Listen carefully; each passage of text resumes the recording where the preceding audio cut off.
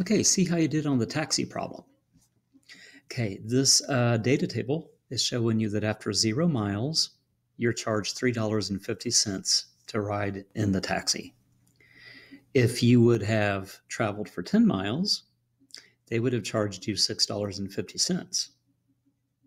If you would have traveled for 20 miles, they would have charged you $9.50. Okay. So you want to find the slope, the y-intercept, the equation, and then they're going to ask you a question. And again, just like one of the other problems, instead of x and y, we're using m to stand for miles, and we're using c to stand for cost. Okay, so the slope with labels, and remember also y is understood to be on the right side of the data table, and x is understood to be on the left.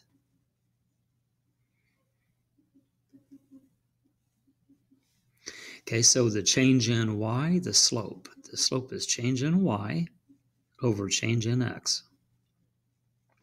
Okay, I'm just going to pick these 2 points down here. Okay, my change in y from $9.50 to $3.50, it's going up $3.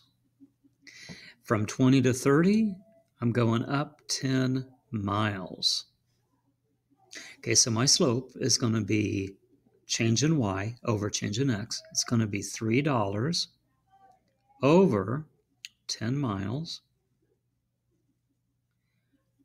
Okay, go ahead and reduce, simplify.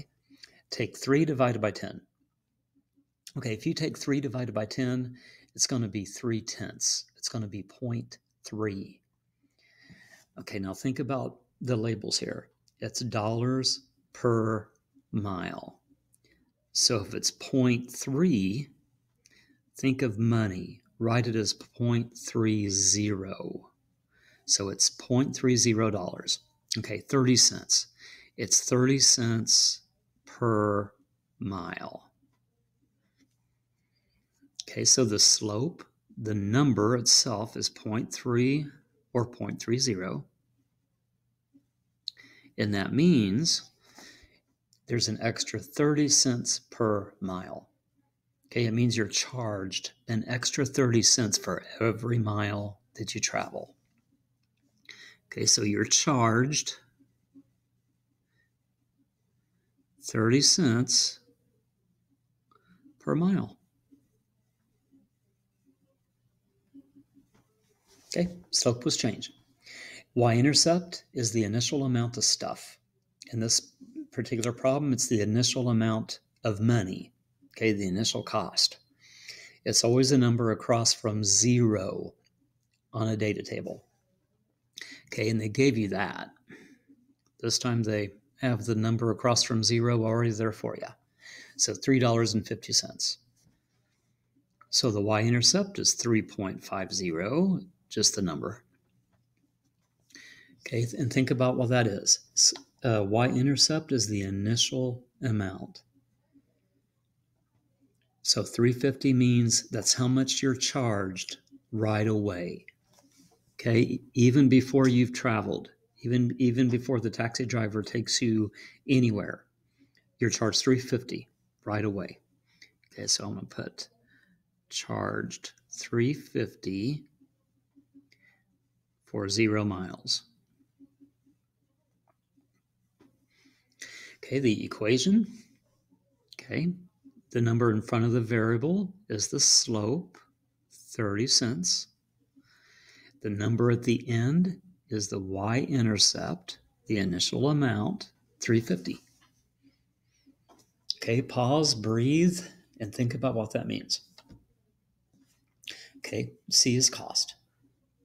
M is miles. So what this equation is telling us is that the cost of your taxi ride is equal to 30 cents per mile plus the $3.50 you're charged with just for getting into the car. Okay, 350 is the initial amount.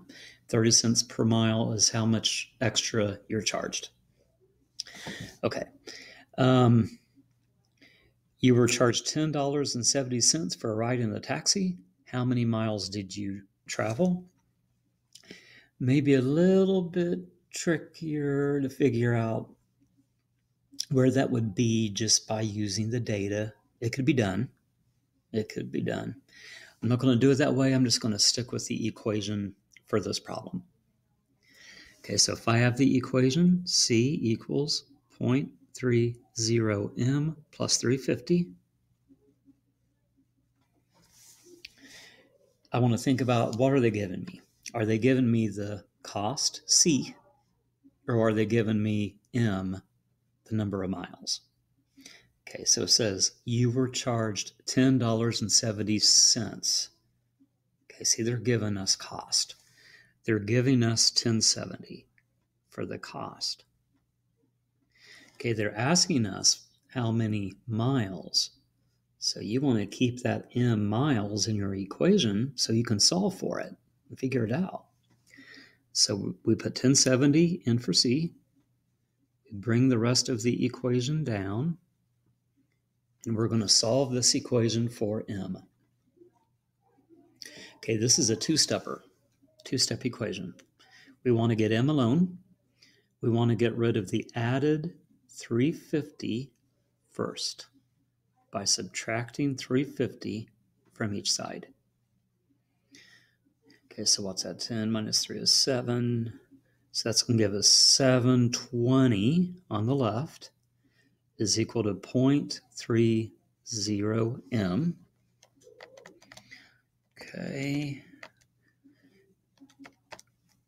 I'm going to now solve for m by getting rid of a multiplied 0.30.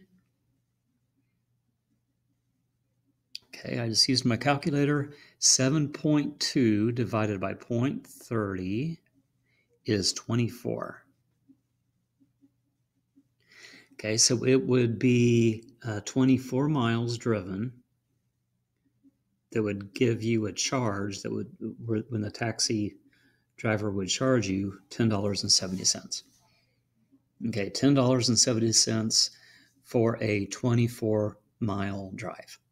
Okay, they gave us the 1070, so we put that in for C, and then we solved for M. Okay, keep me posted. I want to help you if you have any questions.